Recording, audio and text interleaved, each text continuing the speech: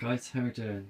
This is a full bridge, and I've swapped out different coils, swapped in a different coil. It had a much larger coil in there before, and do you know what? This is working out really well. What I'm going to do is I'm going to tinker around with it on just low power setup, and I can stick it on the variac. But to start with, I've got this on. I think this is a Hewlett Packard. No, I think this might be a Dell.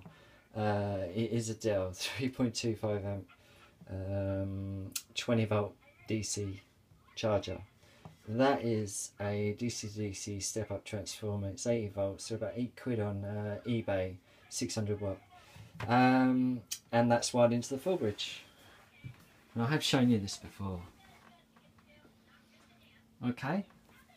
And what I want to do is slowly build up the top load.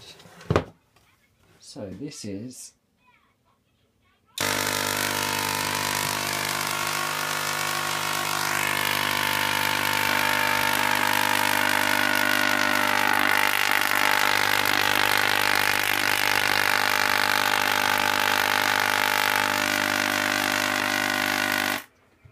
so that's pretty cute, right? What I'm going to do, put a new top load on, and I'll see you in a sec. Okay, here we go again.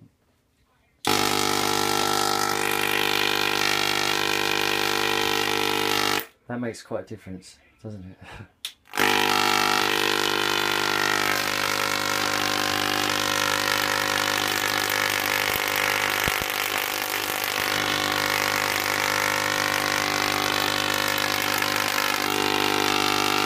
But it doesn't stop there. Right, now I've swapped the top over, I can do these quickly. So I've got we've got medium size bear this time. Mummy bear. And Bubba's there. Okay, here we go.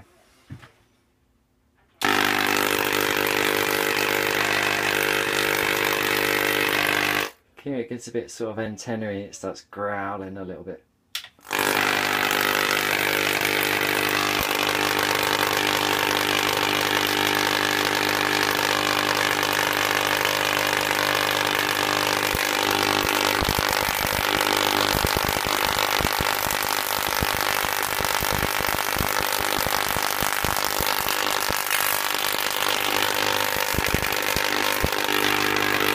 Take your hairs off.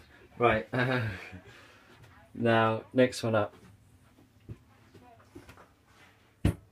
Bear with me. Jake's thinking you better, right? It's really hard to do one-handed. I'm almost pro. Okay, here we go. Giant sphere. I don't know what size it is.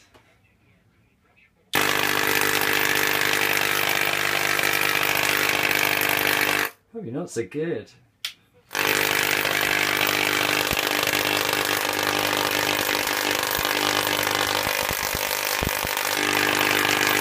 Bites more. Okay, I've got a coil set up to run wireless off this, so I've just got to set it up a little bit. One sec.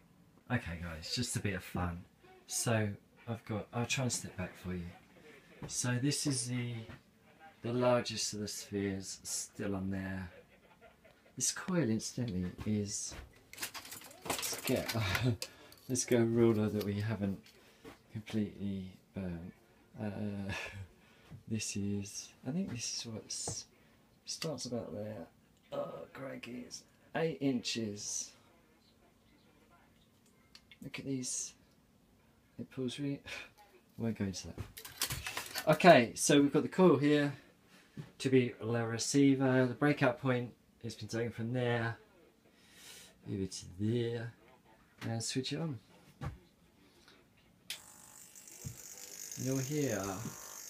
Do you know, I've said this to so many different people, that this is a really great way of tuning. If you just want to play around with some coils and you're trying to tune, if you've got not enough top load this end, when you approach it, it will start to break out, it will come alive. If you've got a bulb in the middle of your coil, it will come on. Then you need a tiny bit more, but just do small increments. Just find anything you can, bolts, nuts, things like that, and add a little bit at a time. And what you'll find is your body being near it as well is affecting it. So when you step away, you might find it goes out of tune because you've added too much. It works the other end as well. If you've got too much this end, if I start to move near this end, I will add capacitance to this end and it will bring this into tune. So you can either decrease this end or add a little bit more this side. So, and you can do it this way. So this should be a tiny bit out of tune. It kind of changes a tiny little bit every now and again. Just if I've moved them or anything like that. It really is on a distance thing as well, how these are tuned. It works on this distance. If I increase the distance, then I've got to change the capacitance again. Okay, so it works better if I switch one of these lights off. You can see what's going on. So if I approach this,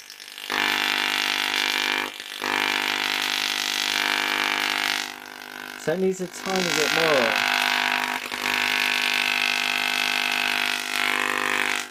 I could try it.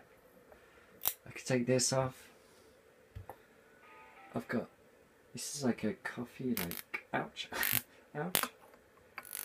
Grinder, like the little sieving. You can see it. Okay, I can feel it like fuzzing on my fingers. Ah, hold there a sec. It's tipping off.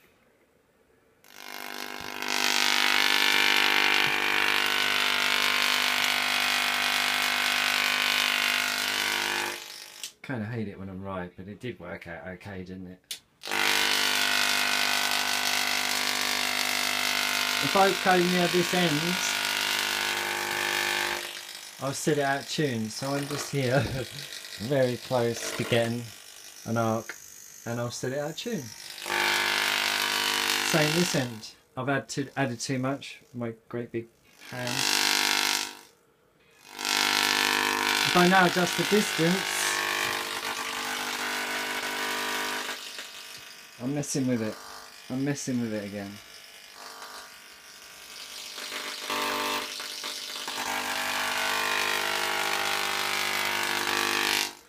It's kind of pretty.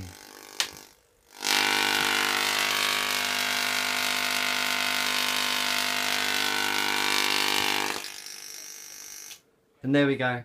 Cheers guys, thanks for watching, take care. Guys, I missed a bit. This is your other tuning tool. Just having a light or a sound or some sort of indicator to know that you're doing something, you're making a change. And a light's brilliant for that. So if I switch these on again, sorry about the noise.